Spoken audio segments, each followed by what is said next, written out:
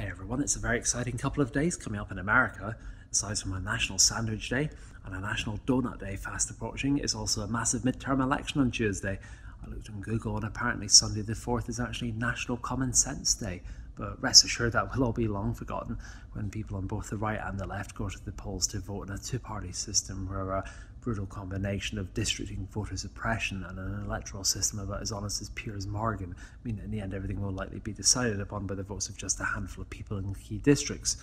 Which, if it sounds familiar, is because it is. In the UK, it's the same method as how Arlene Foster determines on a day-to-day basis whether Theresa May is the Prime Minister or not. My favourite expression in politics is the tyranny of the status quo. And for all the talk of blue waves or millennial voters, I really don't think anything major is going to happen, frankly. Elections are always decided by swing voters, so really this midterm comes down to the question of whether or not anyone's changed what's left of their minds since 2016. If, for instance, you're a Democrat voter, you need to reflect back on whether you've used your charm and persuasion over the past 2 years to convince some Trump voters to switch to your side. I imagine that entrenched voters are frankly as likely to switch as I am to order a vegetarian roast in a pub. Do not be mistaken, this election will entirely be decided upon by who gets closest to 100% of their core voters to turn out to vote on Tuesday.